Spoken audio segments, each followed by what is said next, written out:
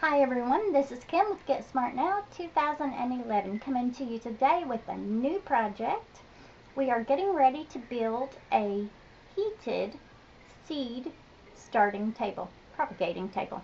We're going to do a little bonus on it though. We are going to put hoops on it and turn it into a mini greenhouse also. So, if you're wanting to build one of these, then here's the things you're going to need. You're going to need 4 2x4s and you're going to need to rip them in half. Then you're going to need some screws, some scrap wood, some 1/2 inch PVC pipe, the silver brackets to hold the PVC pipe on. You're going to need some plastic, one of those sheets of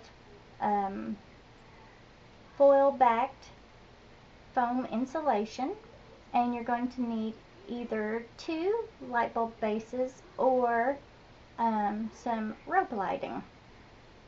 And I think that's all. I don't know if I said hinges or not. You're going to need 2 of them if I didn't. So look for part 2 as we start building this baby and putting it together. I'm so excited to get it done so that I can get all my seedlings outside. And subscribe if you haven't, like us if you liked it, comment if you want, and share if you will. Have a great day, and God bless.